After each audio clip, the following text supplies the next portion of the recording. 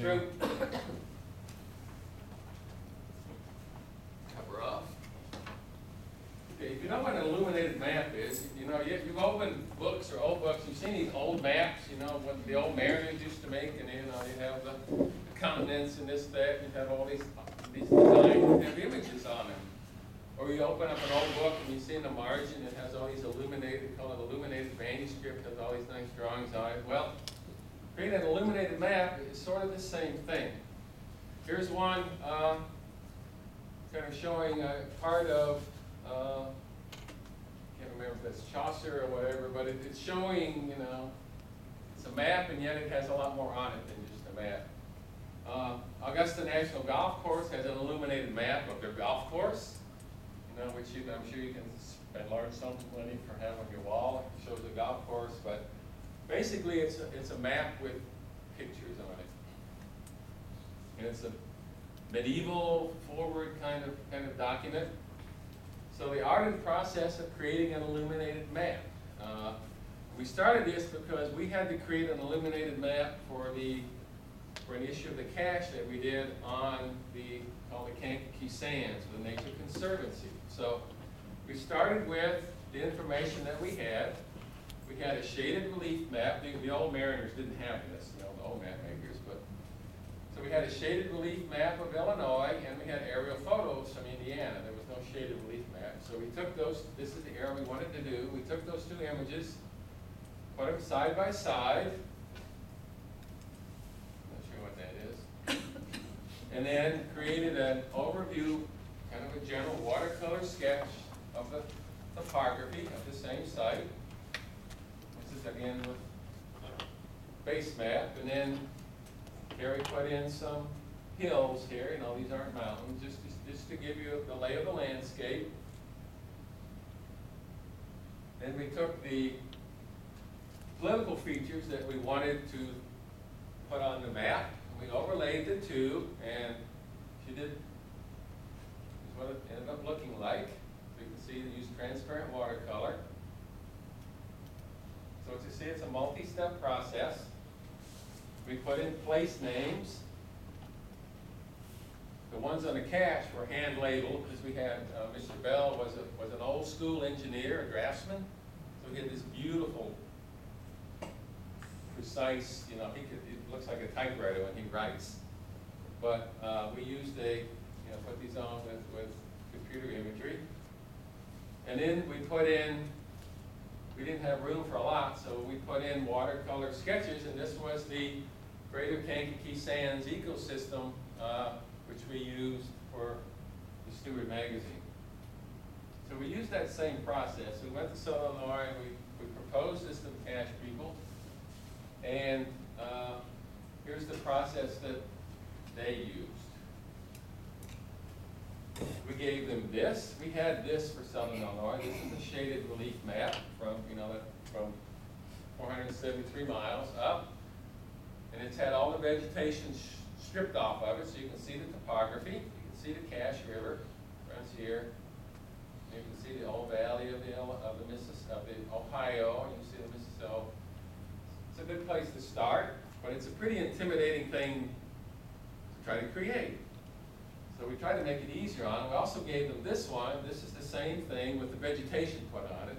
The dark is the trees, the light pale green were wetlands and agricultural, and this here is kind of mixed use. So you can kind of get an idea of what the landscape looked like. Then we asked for volunteers. Who wants to make this?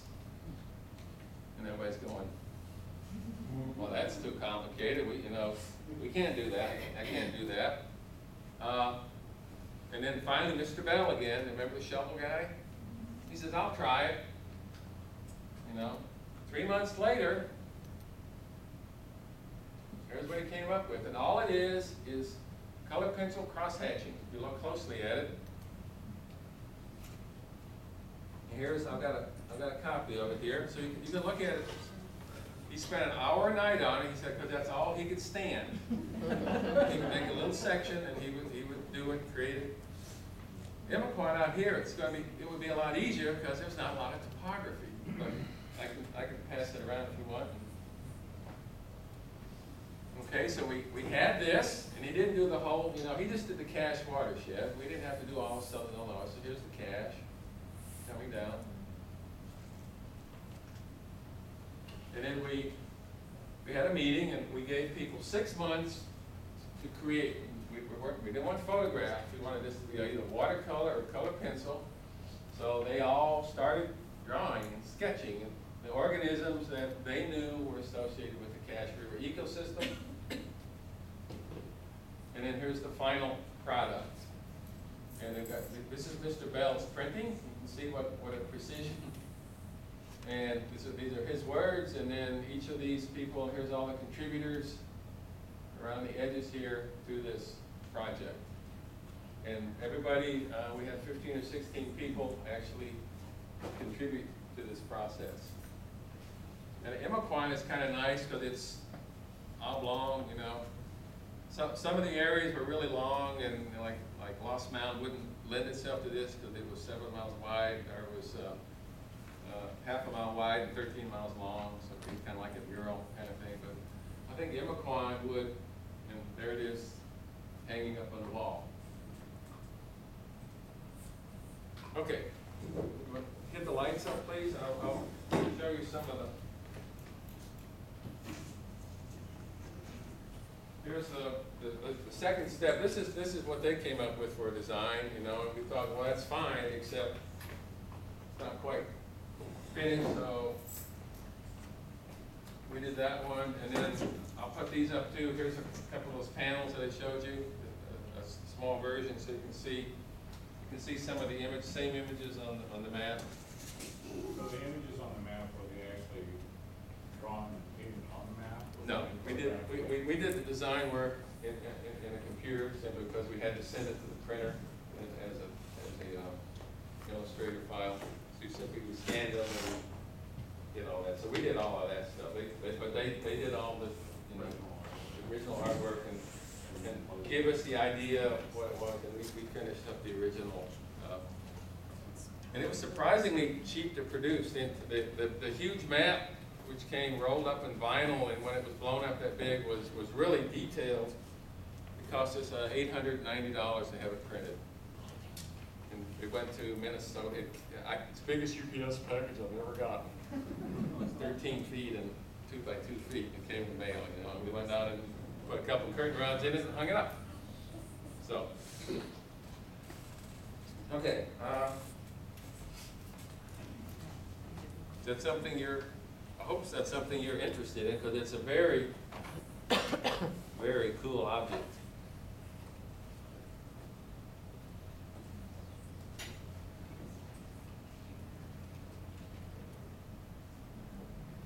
Okay, for the next group of things we're gonna do, you need to have your pencil out, blending tool, a piece of drawing paper, which Sue's passing out. So we're actually going to do some stuff today.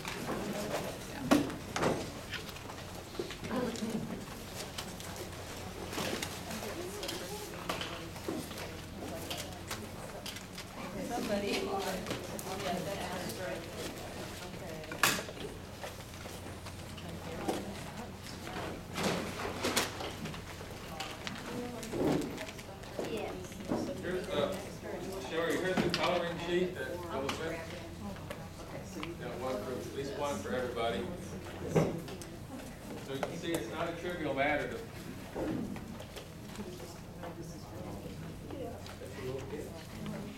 Right, yeah.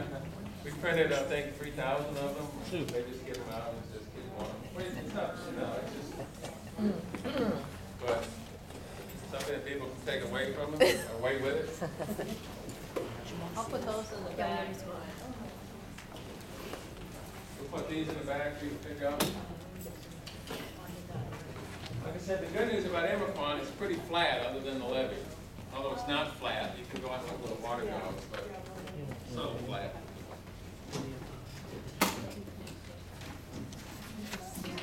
The other thing is, you remember I asked you to make a poster. I hope all of you took a wild attempt at it. Well, I've seen a few of the posters and they're very nice. Did you all try that? Okay. Sue and I did the activity also. As I told you last time, we're doing a project. We're trying to see as many species of butterflies in Illinois as we can. And right now we're at 54. And we thought I would go ahead and make a poster on that to show you how to do it. So here's our poster called 50 Illinois Butterflies that we put this in the back too to show you all the species that were done. So what's interesting about this is it's a finite project. You know, it's just seeing, and then you put it together in some form. What's interesting about this is about 82% of the butterflies were found within 20 miles of this building. Most of them in Mason County. Okay, so this is a very rich area for doing these sorts of things. We're hoping to get 60, but who knows? Okay. So there's your challenge. We'll see what we can do. Okay, we're gonna go through some drawing activities. And I have a couple of quotes here. It says, "I have learned that what I have not drawn, I have never really seen. And that when I start drawing an ordinary thing, I realize how extraordinary it is. Sheer miracle." And that was Frederick Frank, the Zen of Seeing. And you know this, when you start drawing something, you really have to look at it. Right? Otherwise, what you're drawing doesn't look like what you're looking at. Drawing even the little things helps to focus the mind and calm the spirit. Right? You feel that? Or you get stressed out. You know. There's always something to be drawn. We know that.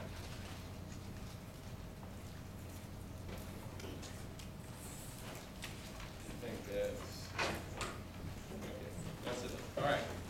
So what we're going to do is we're going to go through some techniques, and I want you to actually do them as we're going. You don't have to. You can leave the lights up. I think you'll be able to see this just fine. So the first thing we're going to talk about is the eraser as a drawing tool. Okay, the eraser as a drawing tool. Have you ever thought about your eraser as a drawing tool? Well, here's what you do. You simply take a piece of drawing paper, use the side of your pencil, and make a. You can draw a box. Yeah, anything will do. So, you simply make and then you. Okay, there you go. Make sure you go all. You know, you go one direction and go the other direction. Do whatever you want. Okay.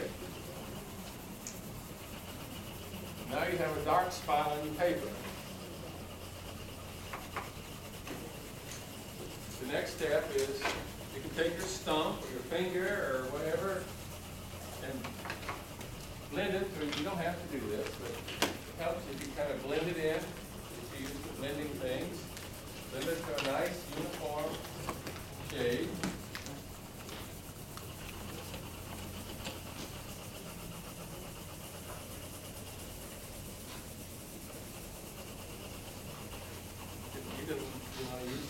You do it on the table, you get the texture of the table behind it, that's fine. Guys are good at making black smudges.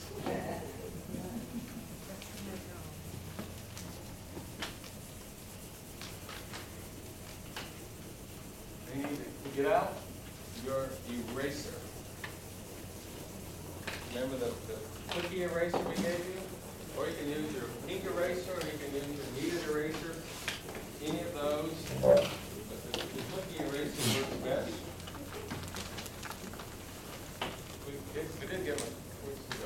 We did give him a cookie eraser, right? Yeah. Okay, that, yeah. Okay. Everybody's got a dark smudge.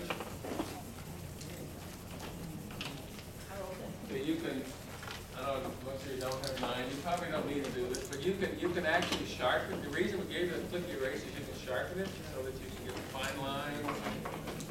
No, you don't need it. Oh, there is a knife? Oh, okay. Well, here's a knife. If anybody wants to, here's a knife you use, exacto knife. Or you can simply rub the,